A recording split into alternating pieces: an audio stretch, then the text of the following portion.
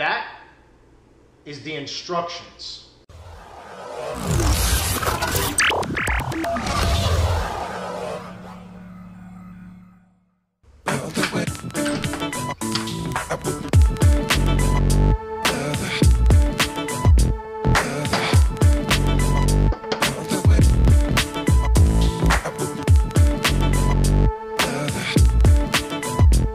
Good afternoon, guys. Welcome to another episode of Bubbas Garage. Today was a corporate day, so I had a ton of meetings, but there is something that I've been dying to talk to you guys about. I'm kind of excited about it. I've really been needing to get this done for a really, really long time. I got a new NAS. I dumped my old NAS for a new NAS. No, really. I'm actually going to keep the old NAS as my mistress. Western Digital MyCloud 8TB mirror. Set up with a RAID 1 gives me 4 terabytes of storage, but I have the redundancy of having another drive inside of the same unit just in case one fails. Now, for most of you guys out there that are familiar with backups and redundancy, that is no, and I mean absolutely no excuse for not having a backup.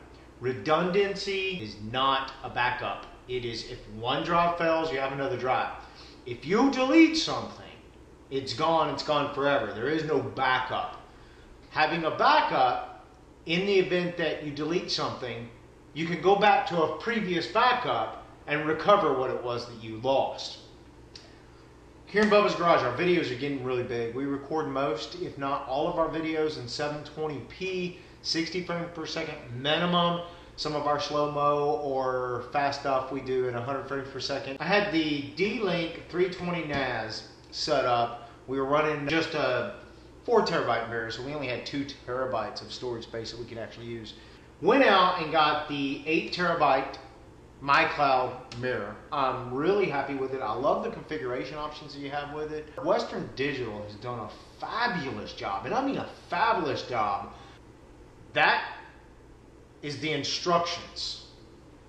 Plug it in, go to a website, and you're ready to go. It's really good.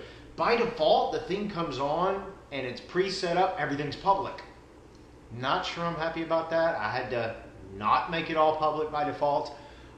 Even worse than that, by default, every time you add a user, if you put in an email address for the user, they become a MyCloud user. It would turn around and send them an email that they would create an account with mycloud.com and they would be able to log into this NAS remotely.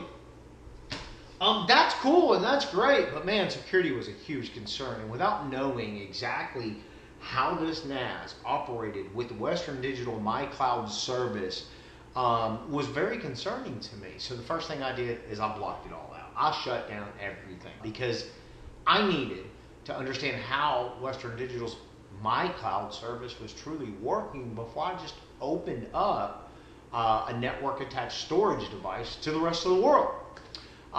Today, it is still disabled and it will remain that way. This unit comes with 2 4 terabyte drives.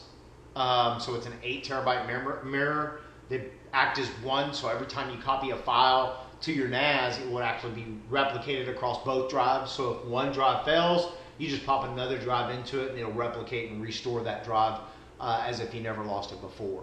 If you're not concerned with backups, you just need to be able to have replication in the event that something goes bad, then by all means, this is a perfect solution for you. Now, if you're concerned with backups, you gotta have another plan, okay?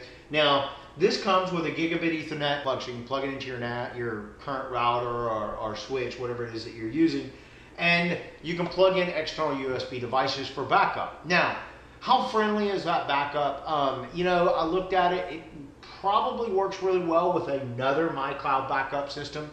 You can plug in a USB drive, whether it's an external USB hard drive, like a MyBook or any of those things, or you can plug in a memory stick and just back up certain things. Now, you're not going to get that far. I mean, most memory sticks aren't going to be 4 terabytes, so you'll have to plan for that. But the backup is so important because if you're like me and you actually delete the raw footage folder of whatever day it is that you're working on, and I've done that so many times, then you can actually go back and pull it from one of your backups. This is just my honest opinion on the Western Digital MyCloud 8TB mirror.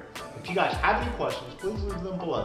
If you really like this video, please give us a huge thumbs up. If you really like this video and you want to stick around for some more upcoming videos here on Bubbas Garage, please subscribe. And until next time, we'll see you on the flip side.